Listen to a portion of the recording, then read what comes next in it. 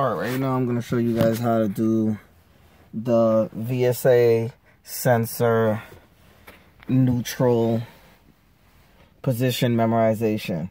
Okay, I have to turn the ignition. Got to make sure the vehicle's on a flat surface, the ignition off. Then turn the ignition switch to the number 2 position. The ABS indicator comes on for 2 seconds, then goes off the ABS. I don't have an ABS light on, but I'm just showing the process of going through it.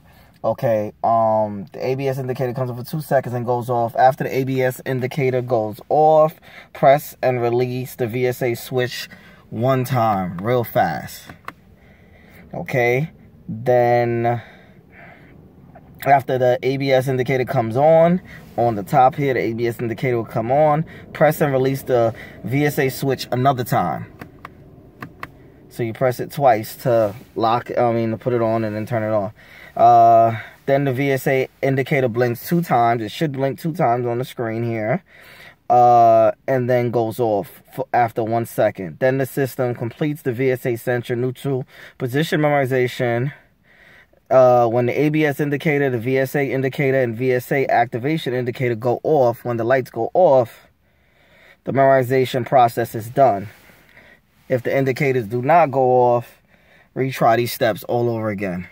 This is how to neutralize the button. Once you put it in, the new VSA button, that's the neutralization process in order to get it. So the system picks it up. So you go through that process that I just told you right there, and you press the buttons and just do it like that. The computer will pick it up and you'll be good to go. If you guys have any questions, feel free to ask. Don't forget to like and subscribe, and don't forget to add me on Instagram. Thanks.